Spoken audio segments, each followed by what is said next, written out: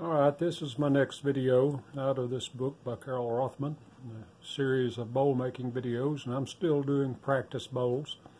I'm getting better as I go, but I still got a lot of things I want to refine. This bowl is, she calls it an 8-petal bowl. As you can see there, she made it out of walnut. It's a very, very nice looking bowl. The real trick to this bowl, as in all bows, is cutting the pattern properly. But the sanding is what makes this one work. You've got to be able to sand inside those flutes. So I have this, it's what I bought this for. This is an inflatable sander. It's supposed to sand the internal areas. And I've got these sanding little pads thing. I got 4 different grits. And you have to get a little pump. You put your sandpaper on there and then inflate it enough so that it holds it on there, but you want as little air as you can get by with. So I've got that ready. I'm going to test that out once I get it cut out, but we're not there for that yet. I'll have to learn how to use that, but it shouldn't be real difficult. The main thing I'm doing here is, as I'm moving forward, I'm trying to drill as small a hole as I can for the blade that I'm using. This one's only got 3 rings, so I only got 3 entry holes, and I've already drilled the holes. Now, she recommended the beginning a number 7, I believe was a Flying Dutchman number 7, and I've changed to Pegas blades. I still have some Flying Dutchmans, but she said in a Pegas, she changed her recommendation to a Pegas. You could use I'm sorry, it's a number 9 Flying Dutchman. In Pegas, she said you could use a 7 and possibly a 5. So I'm using poplar. Again, this is just going to be a practice bowl. And poplar's not super hard to cut, and neither is walnut as far as that goes. But so what I've done is I've done some research on the size of the blades. The blade I'm going to use, I'm going to go with a number 5. I'm going to try a number 5. Pegas blade, and I have some of those. These are reverse geometry blades. She said either skip tooth or reverse geometry, and I like the reverse geometry ones. The Pegas blades cut really, really nicely. I really like them. So you got to look at the size. I want the smallest blade hole I can get, so I don't have as much sanding on those rings there. So for the Flying Dutchman at the number 5. You can go to their website. Mike's Workshop sells Flying Dutchmans, and he has all the sizes and the recommendations for drill bits.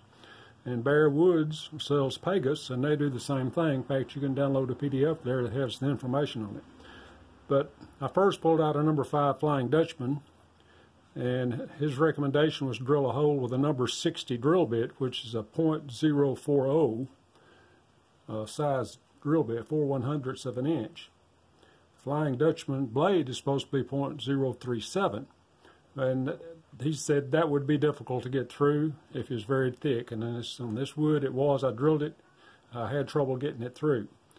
So I pulled out the Pegas number 5 and went to his recommendations on Bear Woods, and the Pegas is a .0402. It's a little bit larger, not much, but just a little bit, and it just would not fit through those holes. So I dug through my drill bits till I found a 1.2 millimeter, which is a little over .05, and that worked great. That's almost equivalent to a number 55 blade. They have a series of numbers. The smaller the number, the larger the blade. So I've drilled this. I drilled it first with the number 60, which is a .040, and I got those drilled, and then I went back and I got the 1.2 millimeter, and it came in a set of drill bits that I have for a Dremel, and that was the second to the smallest blade in the set, or bit in the set, and I drilled them again. Now I set the angle on the drill press. I used the little angle gauge that I made on the first bowl, a little piece of walnut that I cut at that gauge. I use it to set the angle. And it's imperative that you take an awl and make you a spot there, because those blades are so small, they will deflect. They won't enter. You probably break it, in fact, before it ever start drilling. So you got to have your starting point, and that's what I did. I made that work. I got it drilled through enough. I had to.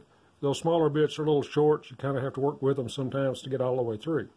But I've got these drilled with that 1.2 millimeter. The blade will go through. I've tested it. So the next step will be to get it over to the scaw, and that's just, you got 4 cuts here, the external and then the 3 rings.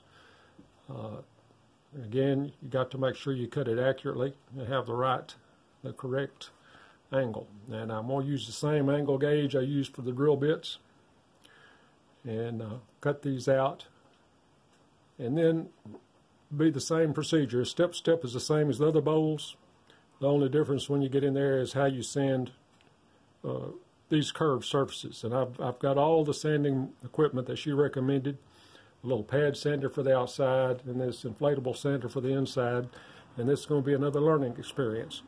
And I'm trying to improve every step as I go, like getting the correct blade. And I'm going to cut this with a 5. It may not work. It may deflect internally. If that's the case, I got plenty of this poplar. I'll go back and I'll move up to a 7. I don't have to drill a little larger larger hole. And that's the reason I'm using the 5. I want to use as small a hole as I can to minimize the sanding. So let me get my saw set at the angle. I'll get it over there and get me a brand new number 5 Pegas reverse geometry blade, and we'll start cutting on it. And it'll be the same process: cut and mark, cut and mark, cut and mark, and then gradually glue it together. And in this case, I'm going to sand the internal part, but I'm not going to sand the outside until I put the base on. So let me get to the saw and get it set up. Alright, I've got everything set up here. Got that angle.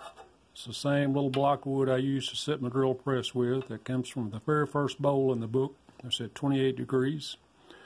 And as you make these, you save them and you have them for the next bowls as you do. I've got a number 5 Pegas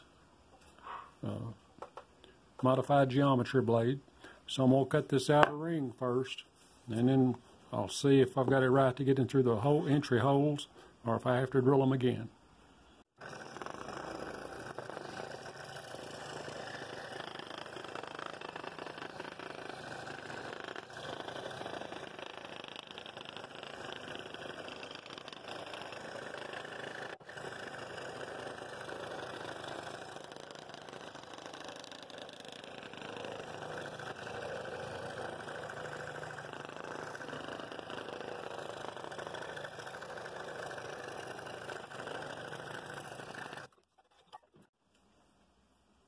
Alright, so far so good. That cut very smoothly and nicely. It doesn't look like the blade deflected at all.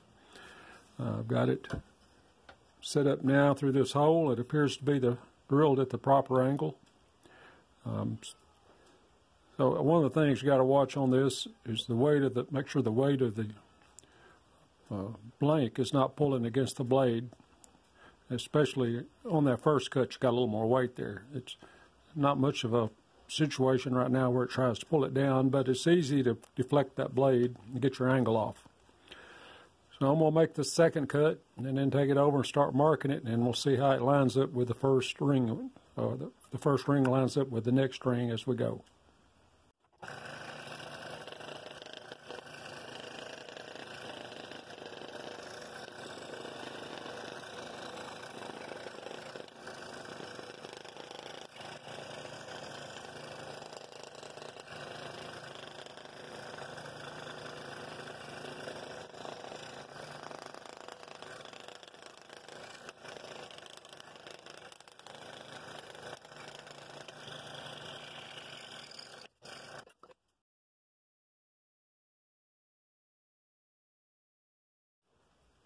I took that over, laid it on the ring of cutoff, laid it on top of the rest of the blank. Everything lines up nice. I marked it.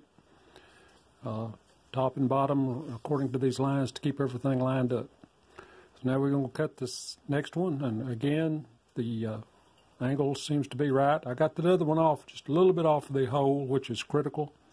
I think this one's a little closer.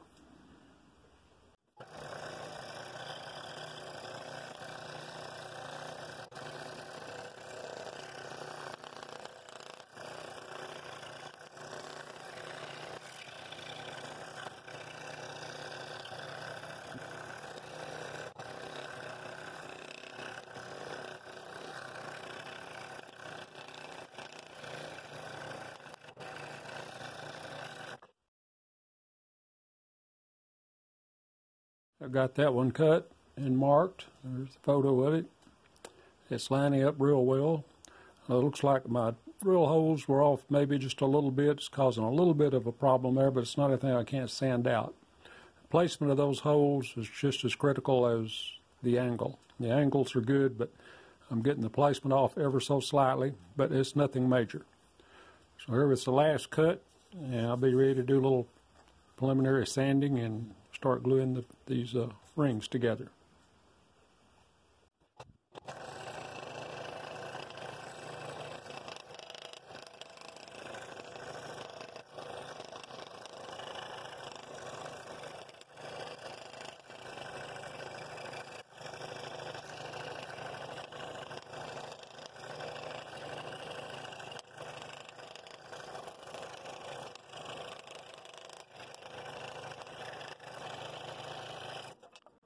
Well, I've removed the patterns, a little bit of light sanding, especially when the surface is going to glue, and I've checked to make sure I have no gaps between the rings. So now I'm going to glue them and put them in the press. Just these, I'll put the base on after I sand the inside. And if you've seen my previous videos, I've made an addition to my press. I've made some little spacers here, two different sizes. I got a full set of each one, plus some spares, because this is just light pine. They might break, and that saves me some time on a smaller bowl. I don't have to spin these wing nuts down on this rod as far. And this one, I probably won't need them on this one, but we'll see when I get it on there. So anyway, I'm going to glue this right now and get it in the press.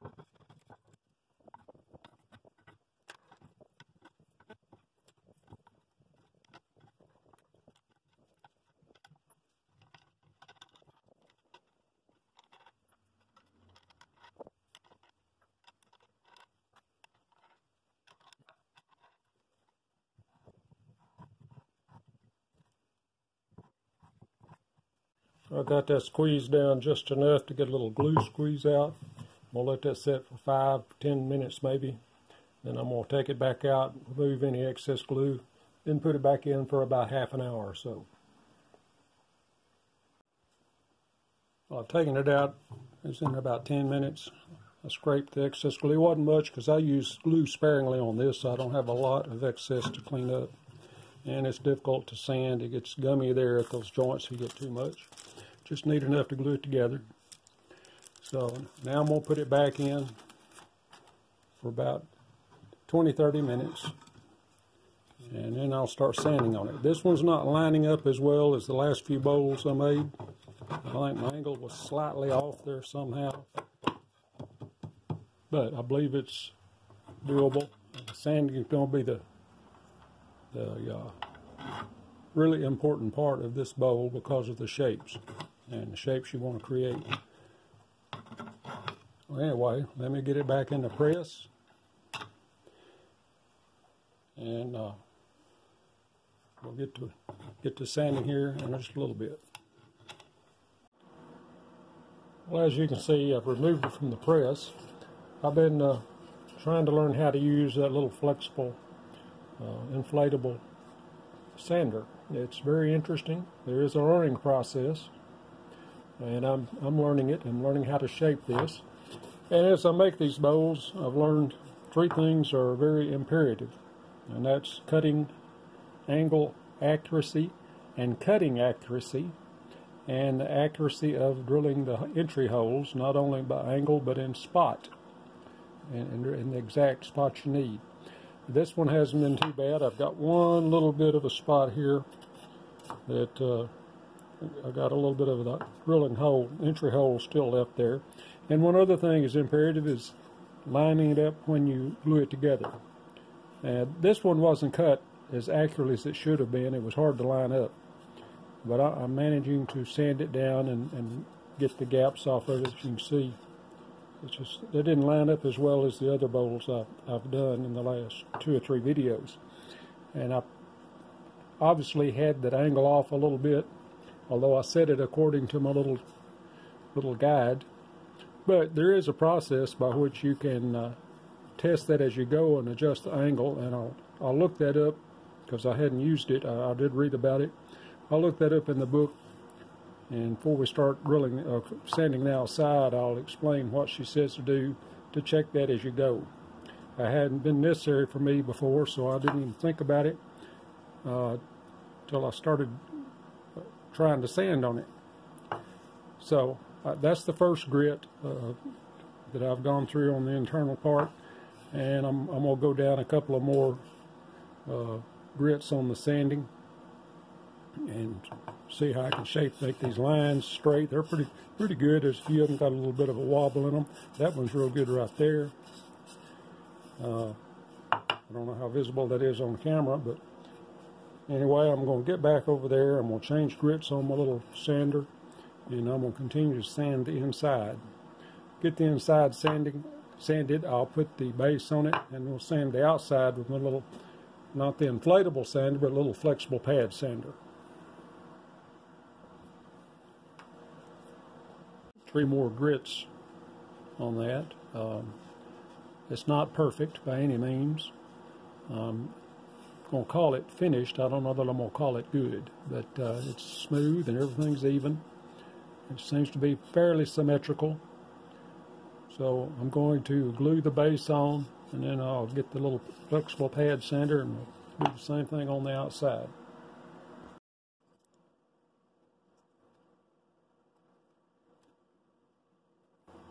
I'll go through the same procedure.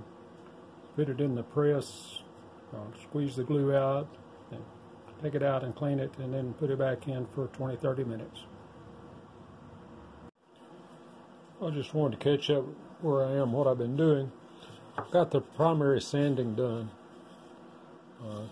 Used on the external, I used my little sanding drum, and then I used my little flexible pad.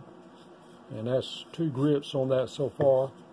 Got the inside done with the inflatable sander, which is a learning experience all by itself to get the pressure right on it to keep the sandpaper on it. And I got the primary sanding on that. And what I mean by primary, I got all these rings to line up, got all the gaps out of them. I got all the, I think for the most part, these drill marks out of it. And so now what I'm doing is I'm trying to I'm shaping the bowl a little bit. First time I've really shaped one. You see how thick I am here, and I'm starting to thin it down. I'm going around thinning it down, and the picture of hers, she's got a very thin lip on the end, and I'm going to work with that because I haven't done that really up to this point. But that's what I'm doing right now. It's kind of time consuming, and it's learn as you go for me because I've never seen any real instruction on that. So I'll continue with this, and I'll be back in a little bit, and hopefully we'll have this lipped. thin down, have it looking kind of decent. And this is still a practice bowl, so I don't know how much of a finish I'm going to put on it, but I'll probably put some tung oil or something on it. So let me get back to sanding, and we'll check in with you later. Okay, that's a couple of hours of shaping on that, and for the first time I think it's okay. It's not great. I just tried to taper this up to pretty much a point, and I believe I did. As far as that goes, I think that's a matter of personal preference, what you want the finished product to look like and how well you taper it down and how you get the shape in. Now, it's not perfect. Some of these lines aren't perfectly straight, but for me this is a learning experience, as all these bowls are still, and I guess will be always. But you can see how much more finished that looks when you taper that down like that. And that's the first time I've tried to do that, and I think for a first time it worked pretty well. So I'm going to do a little more light sanding, a little lighter grit sanding, get a few of the scratches and what have you out of it, and make it look a little more finished. And then I'm going to put some tung oil on it, I believe, and see how well it looks then. Of course, this is poplar. It doesn't really look great anyway. And for a practice bowl, though, I'm real happy with the way it's coming along.